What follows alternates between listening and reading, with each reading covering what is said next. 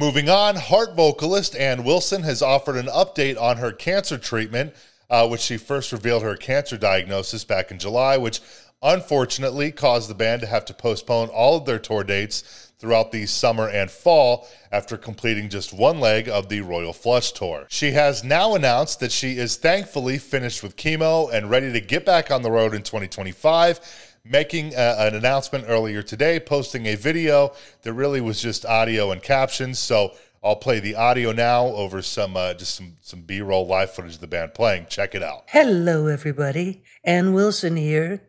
Now, I know lots of you have been wondering how I've been doing, so I thought it'd be best if you heard this straight from me. I'm doing absolutely fine now, but it's been, to put it mildly, a lot. Chemo is no joke. It takes a lot out of a person. And then there's that 2 weeks of waiting around for test results, a form of mental torture. For anyone who's been through that, I empathize big time. Luckily for me, when the results finally came, they were the good kind.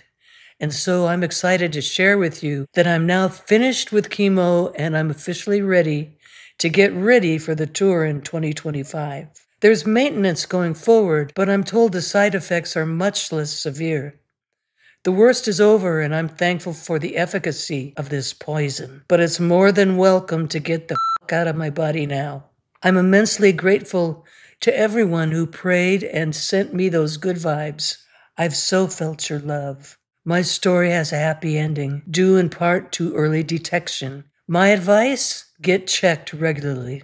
I love you all, and I'll see you very, very soon. There's much to celebrate. The rescheduled Royal Flush Tour kicks off on February 28th, 2025 and runs into April. No announcement has been made yet on the European tour that they had to cancel in May so that she could undergo a, quote, time-sensitive but routine medical procedure. All the best to Ann Wilson, and hopefully she can stay healthy and keep the band out on the road, as obviously their return was very, very highly anticipated.